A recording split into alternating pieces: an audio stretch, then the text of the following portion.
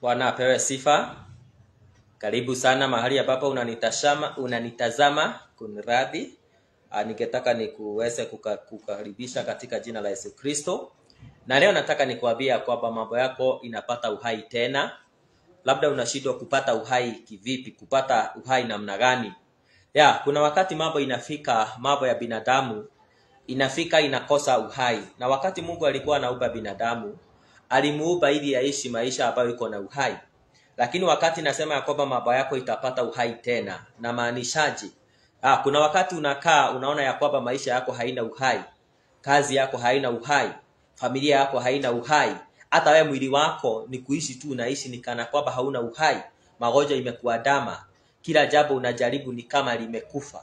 Na kwa hivyo wakati naongea kuhusiana na uhai, ni kumaanisha ya kwamba Mungu anakurejeshea mahali ambapo unakaa ukae, anakurejeshea yale mambo ambayo alikuwa ametengeneza uwe nayo, mahali ambapo alikuwa amekutengenezea uishi. Bwana akapewe sifa. Kwa hivyo tunaposoma maandiko, kwa sababu leo tutasoma katika Ezekiel pale 37, kwa sababu pale kuna maandiko ambayo itatusaidia sana. Maandiko inasema ya kwamba mtumishi wa Mungu Ezekiel, Bwana akamchukua akamweka kupitia roho wa Mungu, akamweka katikati ya mabonde. Bwana akapewe sifa. Na maandiko inaniambia kwamba wakati Ezekiel aliwekwa katikati ya bonde, akaonyeshwa mifupa mikavu ambayo ilikuwa imejaa pale. Ni bonde ambalo lilikuwa na mifupa. Katika ule uwanda alipokuwa anatazama, akaona ya kwamba ni mifupa mingi sana. Ni mifupa ambayo ilikuwa haina tumaini. Hawa ni watu walikuwa wanaishi, lakini saa hii ni mifupa. Na maandiko inasema sio tu mifupa, lakini inasema ya kwamba ni mifupa iliyokuwa mikavu sana. Wakati mwingine maisha yetu tunaishi maisha ambayo tunaona tuko na mifupa, ni kana kwamba ni mifupa mikavu. Unaangalia kwamba uko na familia, unaangalia hiyo ndoa yako mahali ambapo inaelekea, kwa hakika unaona ya kwamba inaelekea kukufa. Labda hata naongea na wengine na ndoa zao zimekufa. Nimekuja nikuambia kwamba Mungu anasema ya kwamba hiyo ndoa itapata uhai, lakini tutaenda kuona ni kwa njia gani hiyo ndoa itapata uhai, ni kwa njia gani hiyo biashara itapata uhai, ni kwa njia gani, kwa sababu unaweza kuwa uko na watoto ama uko na relatives, ukiangalia maisha yao wanaishi katika pombe, wamejaribu kutumia kila mihadarati, wametumia kila kitu ambacho binadamu anatumia ili wajidhuru miili yao. Hao ni watu ambao wamekufa, hawana tumaini. In other words, mtu ambaye amekufa ni mtu ambaye hana tumaini. Sijui kama umewahi kutana na mtu anasema ya kwamba mimi naishi tu niishi, naishi tu nione masiku inasonga, nikikaribia kaburi nisikwe. Lakini Mungu wakati alikuwa anaumba binadamu, hakuwa anaumba binadamu aishi maisha hayana tumaini. Kwa nini? Kwa sababu Mungu wakati alikuwa anaumba binadamu, alimuumba kwa kusudi kubwa huyu binadamu akaweze kumfurahisha, kwa sababu Mungu hangejisifu. Kuna mambo ambayo Mungu hawezi kufanya. Mungu hawezi kujiabudu. Alifanya mambo yote, akaumba dunia, akaumba kila kitu ambacho tunakitazama. Kila kitu tunaona kwamba ni kizuri katika machoni mwetu, ni Mungu aliumba. Lakini wakati aliumba binadamu, alimpa hatima, alimpa destiny, na akamsema ya kwamba lazima huyu mwanadamu aishi, na aishi katika ile destiny nimemwekea. So ni vizuri sana ujue ya kwamba hata wakati unaishi, Mungu alikuwa amekupea destiny kabla hata uzaliwe, hata kabla uwekwe tumboni mwa mamako. Ndivyo anaambia Jeremiah. Na kwa hivyo wakati Ezekiel alikuwa amepelekwa katika ule uwanda, katika lile bonde, akaona mifupa ambayo ilikuwa imekauka sana. Ni mifupa ya watu ambao walikuwa kuna wakati walikuwa wanaishi, lakini kwa saa hii ilikuwa ni mifupa mikavu. Na maandiko inasema ya kwamba akaulishwa na Mungu, akaniambia tena, toa unabii juu ya mifupa hii. Bwana apewe sifa. Huyu ni Mungu anaambia Ezekiel, anamwambia kwamba hii mifupa najua ya kwamba nimekauka, ni mifupa mikavu, lakini ninataka uitolee unabii. Unajua wakati unatoa unabii, ni lile neno Mungu amekupea unaliachilia, na wakati ule unaliachilia na nguvu, na sasa linatenda mambo. Kwa hivyo Mungu anamwambia kwamba lile wewe nataka ufanye, hii mifupa najua ya kwamba itaishi, lakini ninataka utoe unabii. Kwa hivyo kuna mambo ambayo unafaa uongeleshe, utoe maneno kwa kinywa chako, uyaambie uniambia ya kwamba lazima sasa usikie neno la Mungu, kwa sababu hivyo ndivyo Ezekiel aliambia ile mifupa, akaiambia ni lazima usikie sauti ya Mungu. Kuna mambo ambayo unaona kwa maisha yako umekaa tu hivyo, na ni vibaya sana, kwa sababu Mungu ametupa nguvu. Ni vibaya sana ukae hivyo uangalie watoto wako wakiagamia kwa sababu ya mihadarati, uone wamejiduka kila mahali, unasema tu acha tu iwe vile itakuwa. Hapana, uko na mahali ambao unafaa you take out your authority na uyatagazie, uiambie hayo maneno, hiyo mihadarati mwambie kwamba watoto wangu sikiseni, na mtolee unabii kwamba mtaweza kukombolewa katika haya mambo ya kutumia mihadarati. Na kwa hivyo kuna mambo nyingi wakati binadamu anaishi, anaangalia anaona ya kwamba haya mambo hayana tumaini, na ni vibaya sana. Ni vibaya sana uishi maisha ya kugojea siku zako za kufa. Kuna watu wengi sana wanatembea hii dunia wanagojea siku zao za kufa. Na ndiposa unaona mtu anaenda hata anajitia kitanzi. Kwa sababu gani? Kwa sababu yule ni mtu ambaye hana tumaini. Ni mtu ambaye anaona zile siku amekuwa akigojea, kwa sababu analala anaamuka akigojea akaribie kaburi. Anaona ni kana kwamba amekaa sana.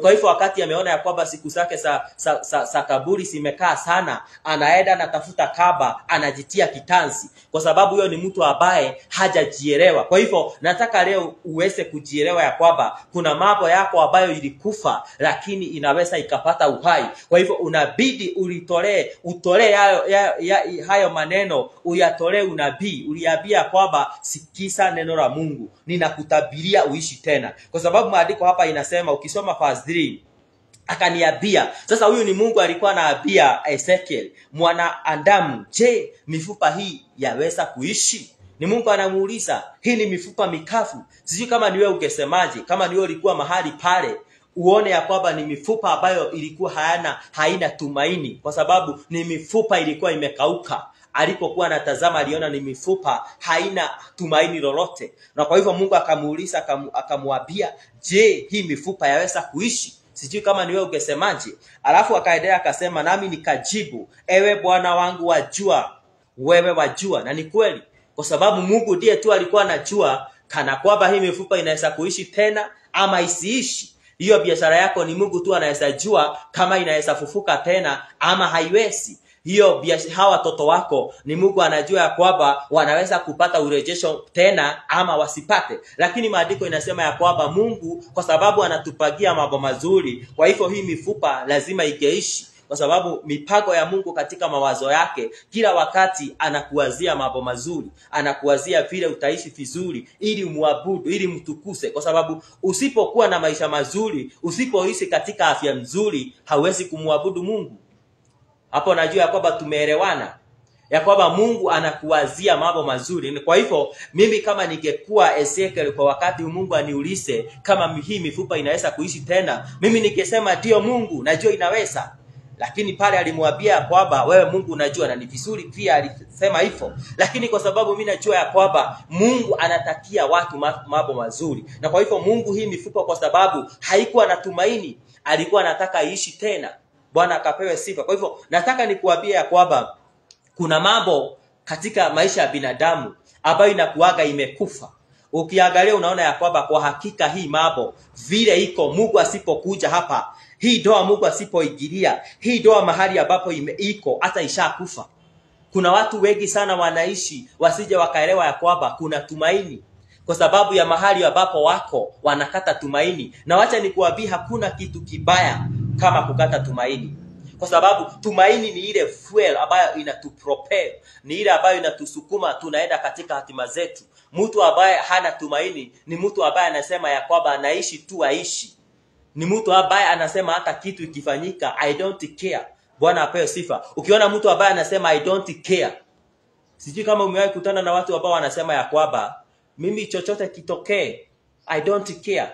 Wakati unasikia mtu akisema I don't care, ni mtu ambaye amekata tumaini. Ni mtu ambaye anaangalia maisha yake, anaona ya kwamba hakuna, ni kana kwamba anaangalia naona ya kwamba haiwezi kurejeshwa. Lakini Mungu ametupa authority. Unafaa uyatagazie yale maneno, uachirie unabii kwa yale maneno, uyaambia kwamba ninakutabiria hii doa yangu, naona ya kwamba unasukasuka, unaenda hivi, ninakutabiria, nasema ya kwamba utaishi tena. Bwana akapewe sifa. Kwa sababu maandiko inasema ya kwamba akaniambia tena, toa unabii. Kuna mambo katika maisha yetu itabidi tuyatabirie. Kuna magonjwa tusipotoa unabii, kwa yale magonjwa haitatoka ndani yetu. Kuna umaskini, ufukara ambao kwa tusipotoa unabii tuseme ya kwamba huu maskini ninakutolea utabiri, unakutolea unabii, najua kwamba mimi nimebarikiwa. Tusipofanya lile jambo tutaishi katika kutojua. Na ndiposa maandiko inasema ya kwamba my people perish because of lack of knowledge. Watu wangu wanaangamia kwa kutojua. Kwa hivyo unapokuwa wewe ni muamini ambaye haujielewi, ni mtu ambaye hajijui ya kwamba kuna zile nguvu Mungu amekupa, unatoa unabii kwa mambo, unasema ya kwamba hapana, hii mambo vile inaenda, hili si kusudi la Mungu. Na kwa hivyo unasimama mahali pale unatoa unabii, kama vile Mungu aliambia huyu mtumishi wake Ezekiel, akamwambia kwamba ninahitaji utoe unabii kwa hii mifupa, na kila kitu ambacho nitakuambia hebu kitende, na utaona ni nini itafanyika. Na unapoendelea kusoma katika ile chapter 37, maandiko inasema ya kwamba ile mifupa ilipata nyama ikapata pumzi, na watu wale wakaishi tena. Kwa hivyo nakuambia kwamba vile maandiko inasema hapa, kuna mambo ambayo lazima tuyatolee unabii. Yes, unaangalia kwa familia yenu ni umaskini, hakuna kitu, watu wote ni kana kwamba wamepagawa. Sijui kama mweenda kwa familia unaona ni kana kwamba kila mtu akili yake sio timamu. Unafaa usimame pale utoe unabii, useme ya kwamba hapana, haya mambo naitolea unabii, nasema ya kwamba haitaendelea tena, kwa sababu kuna nguvu ambazo umepewa na Mungu. Mungu amekupa some keys and you are supposed to use those keys. Kwa hivyo maandiko yanasema ya kwamba akaambiwa toa unabii juu ya mifupa hii. Bwana ape sifa. Uiambie mifupa hii, sikia hii maneno, lisikie neno la Bwana. Bwana akapewe sifa. Kwa hivyo unafaa wakati mwingine unasimama, yale mambo inakuadama, yale mambo ambayo inaonekana hayana tumaini, unasimama unayaambia haya mambo, najua vile umenisukuma, lakini natoa unabii. Bwana akapewe sifa. Ninatoa unabii wa Bwana, ninatoa neno la Mungu ukalisikie. Na maandiko inasema ya kwamba ukienda pale verse 5, akasema enyi mifupa mikafu lisikizeni neno la Bwana. Bwana Mungu aiambia mifupa hii maneno haya, tazama nitatia pumzi ndani yenu nanyi mtaishi tena. Bwana apewe sifa. Nimesimama hapa nikuambie kuna mambo yako ambayo unaona imekufa, wewe ndiye unaijua, mimi siyajui, lakini nataka nikuambia kwamba hayo mambo inaweza ikaishi tena. Inaweza kuwa ni magonjwa, umepewa ugonjwa ama uko na ugonjwa ambao unaona hauwezi ukaponywa, kwa sababu daktari wameconfirm, wanakuambia kwamba huu ugonjwa umefika hii stage, hauwezi ukaponywa. Wamekupea tu madawa ya kusustain wewe, lakini anytime wanakuambia unaweza kufa. Unafaa unasimama, unachukua neno la Mungu, unasema ya kwamba Mungu anasema tuishi katika afya mzuri, na hivyo unatabiria huo ugonjwa, unawaambia kwamba wewe ugonjwa toka ndani yangu. That is taking authority. So we are supposed to take authority that has been bestowed upon you, and you declare some things and they happen. Bwana apewe sifa. You declare something in your life. Una declare mambo katika maisha yako, kama vile huyu Ezekiel alifanya. He declared, he released a word of prophecy in these dry bones and they lived again. Kwa hivyo nimesimama hapa nikuambia kwamba utaishi tena. Wewe hauna kazi, umesoma kweli, uko na makaratasi, hata labda umefanya PhD, umefanya master, lakini hauna pesa, hauna kazi. Nimekuja nikuambia kwamba unafaa uchukue yale makaratasi uyaambia kwamba ninakutabiria, ninatoa unabii ya kwamba wewe utanisaidia, haya makaratasi itapata kibali. Unajua usipoelewa, unajua unapoenda katika nyumba ya mfalme, kuna watu wanaishi katika zile nyumba, wengine ni watoto wa wafalme. Mtoto wa mfalme asipojielewa, ajue ya kwamba I'm a son, I'm a daughter of a king, asipofanya vile ataishi maisha ambayo itakuwa ni ya kufinyika. Hata ikiwa babake ni mfalme ama mamake ni malkia, asipojielewa ataishi kama yule prodigal son, yule mtoto mpotofu. Ataishi maisha ya kutojijua. Na hivyo ndivyo iko, watu wengi wanaishi maisha wasijijue. Wasijue ya kwamba yale mambo wanafaa itabirie, watoe unabii na waamini ya kwamba Mungu ako pamoja na mimi, na useme ya kwamba Mungu ako na mipango mizuri kuhusiana na maisha yangu. Mbona maisha yangu iko hivi? Kuna mambo lazima utoe unabii, utoe neno la Mungu, useme lile Mungu anakusema, anakuambia, na lile jambo likaweza kusikia. Kwa hivyo ningetaka nikuambia kwamba kwa hizo dakika chache ya kwamba jambo lolote lile ambalo umeona limekufa, ulitolee unabii ukijua kwamba Mungu atafanya mambo, Mungu atakusaidia. Hapo ambapo umefika unaona ya kwamba uko katika ile situation unataka kujiua, usije ukajiua. Kuna tumaini, kwa sababu hii mifupa ilikuwa mikafu, iliishi tena. Nimekuja nikuambia kwamba kuna mambo ambayo Mungu amekupangia, na lile jambo unafaa ufanye ni usimame katika njia zake, utaje hayo mambo, mwambie ya kwamba Mungu, haya mambo inataka kuniangamiza, lakini ninajua ya kwamba nitatokea tena, nitakuwa mshindi tena. Usikubali ukae pale lile jambo likumalize, na uko na funguo ya kuchukua mamlaka juu ya lile jambo. Umepewa that key, so take that key and declare things and they are going to happen in your life. Kwa hivyo natangaza ya kwamba jambo lolote lile ambalo limekufa maishani mwako, na litagasia kuanzia hapa likaweze kupata uhai tena. Kama ni watoto wako walikuwa wamepotea, wakapata uhai tena. Kama wameishi tu wakigojea siku zao za kufa, wakaishi tena, na Mungu awafanye hatima yao ikaonekane maishani mwao. Kama ni ugonjwa umeishi na huo ugonjwa, labda ni saratani, labda ni diabetes, labda ni high blood pressure, wewe ndiye unajua. Lakini nataka uchukue neno la Mungu vile limesema ya kwamba kuna tumaini la kuishi tena, na kuna tumaini la hiyo mifupa mikafu, kwa sababu hiyo ndio mifupa mikafu katika maisha yako. Kuko na tumaini, itaishi tena. Bwana apewe sifa. Kwa hivyo nilikuwa nataka nikujulishe jioni ya leo ama asubuhi ya leo, kulingana na kule unanitazamia, nikuambia kwamba kuna tumaini, na lile jambo unafaa uchukue ni usikie sauti ya Mungu, uitii. Kwa sababu hapa Ezekiel, lile jambo alikuwa anaambiwa na Mungu, alikuwa anafanya, akiambiwa sasa ninataka utabiria hii mifupa. Unajua kama ni mtu ambaye alikuwa katika mwili, hangetabiri, angekuwa anaona ya kwamba huu ni upusi. Kwa nini Mungu ananiambia nitabirie mifupa ambayo ilikufa? Wangeona kama ni upuzi. Hapana, Mungu kuna mambo anakuambia uyafanye. Kile anataka ni utiifu. Kwa hivyo Mungu anataka kurejeshe tumaini, lakini anakutazama aone kana kwamba uko na utiifu. Mungu anapokuambia jambo unaweza ukalitenda, kwa sababu ni wakati uko mtiifu, Mungu atakutumia lile neno utaachilia likaweze kuwa na kibali. Ni wakati uko na ule utiifu, unawaambia Mungu ya kwamba natangaza ya kwamba hii makaratasi yangu, ile ofisi nitagoga nikiulizia kazi, nitapata kazi. Mungu akikwambia eta katika hii ofisi, Bwana akapewe sifa. Usiangalie useme mimi sijasoma ama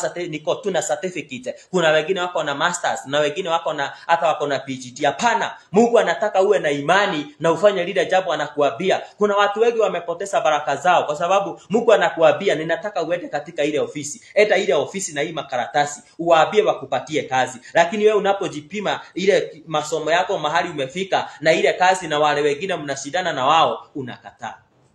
Bwana kapewe sifa. Maandiko inasema ya kwamba Ezekiel alikuwa anaambiwa kitu na anatenda, na kwa sababu ya ile utiifu ambao ulikuwa ndani yake, lile jambo alikuwa anaachilia, maandiko inasema ya kwamba lilikuwa linafanyika. Akatangaza akasema, tabiria hii mifupa sasa imeshikana, iko na nyama, imepata hata mifupa na mishipa, akaitangazia ikapata pumzi. Kwa hivyo kuna mambo ambayo unahitaji unaitangazia, unatoa unabii na unatii sauti ya Mungu.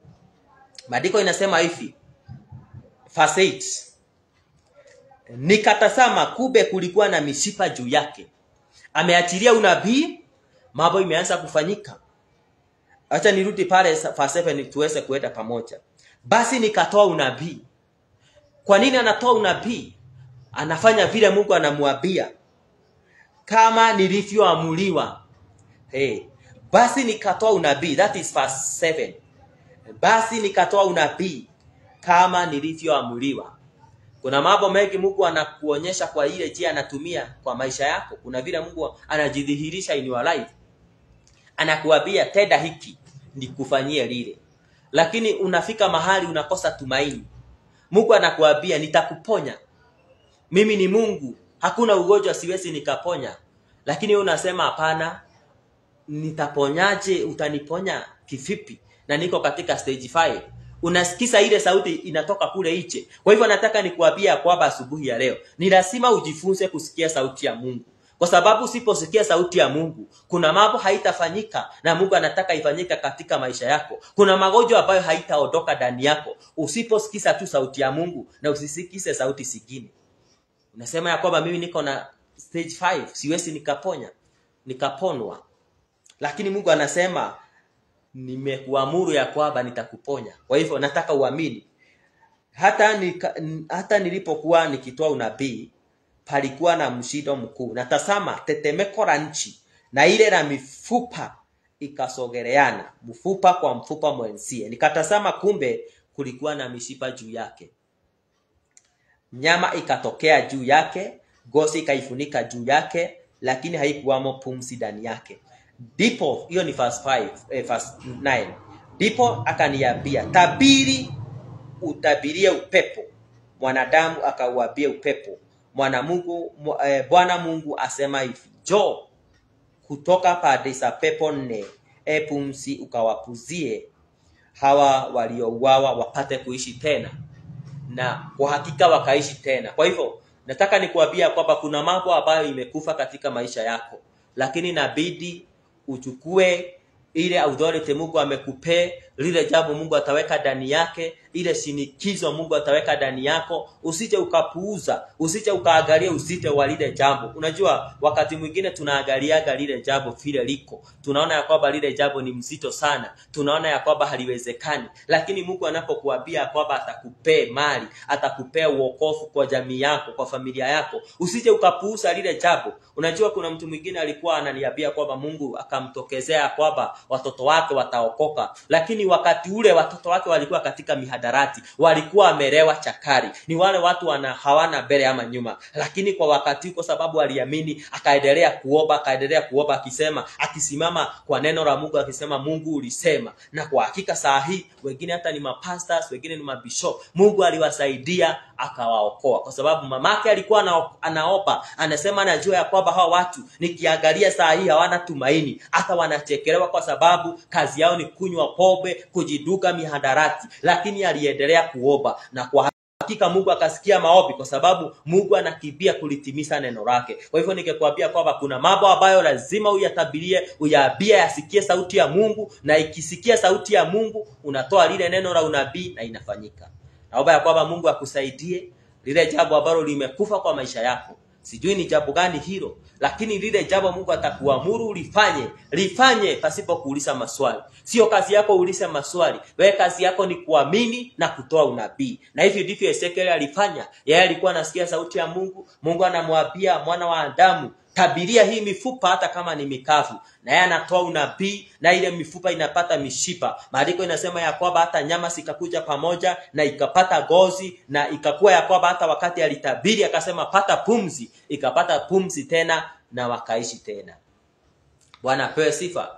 Kwa hivyo inabidi unatabiria biashara yako, watoto wako, jamaa zako, unawatabiria wote na mambo inaanza kufanyika. Kwa hivyo ninaamini ya kwamba kuanzia leo utajua ya kwamba mahali umefika. Usikate tamaa, ungangane kabisa, ukiomba katika maombi na kufunga na kutafuta uso wa Mungu na kusimama na neno la Mungu na kumwambia, na si Mungu umesema hivi, na kwa hivyo mimi nitaliamini neno lako. Na unapofanya hivyo utabarikiwa na hautaishi maisha ya kutokuwa na tumaini. Kwa hivyo mahali ambapo huko na tumaini, pata tumaini na ujue kwamba Mungu amekusaidia.